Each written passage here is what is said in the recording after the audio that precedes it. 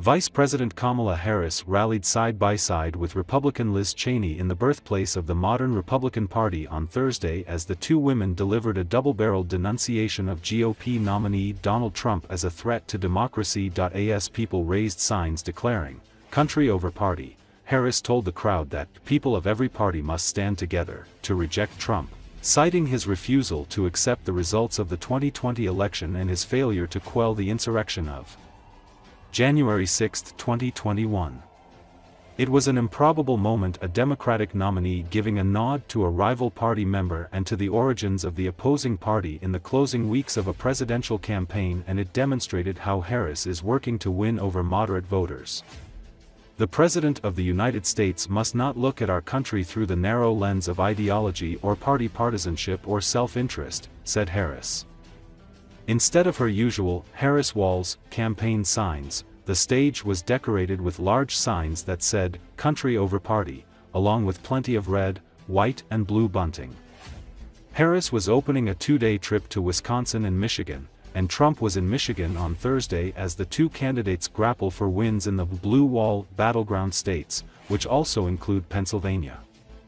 Harris on Friday will hold a campaign rally in Flint, Michigan, continuing her tour of states that have been critical to Democratic victories. Trump won Pennsylvania, Wisconsin and Michigan in 2016, and Biden won them in 2020.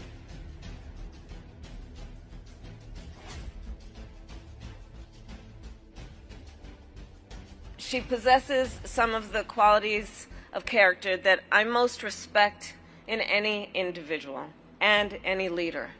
Courage, especially at a moment like this, where there are so many powerful forces that have been intent on trying to demean and belittle and make people afraid. And there are many who know it is wrong, and then there are those who have the courage to speak out loudly about it, and the conviction to speak truth. And, you know, it is so admirable when anyone does it, and especially when it is difficult to do in an environment such as this. But Liz Cheney really is a leader who puts country above party and above self, a true patriot, and it is my profound honor to have your support.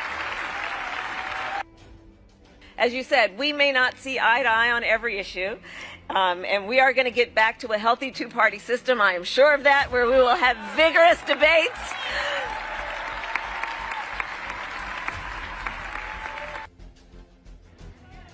Donald Trump lost the 2020 election.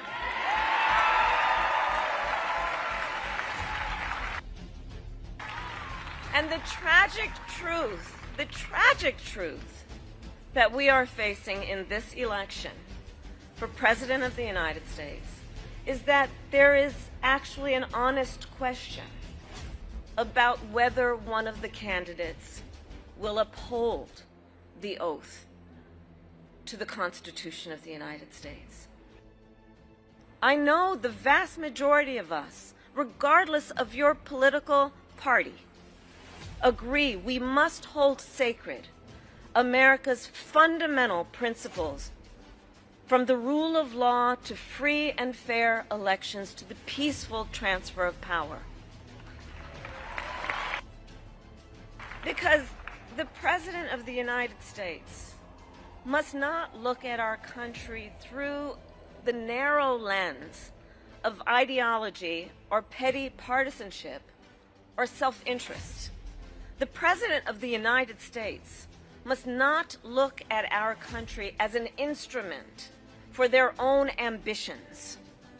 Our nation is not some spoil to be won. The United States of America is the greatest idea humanity ever devised.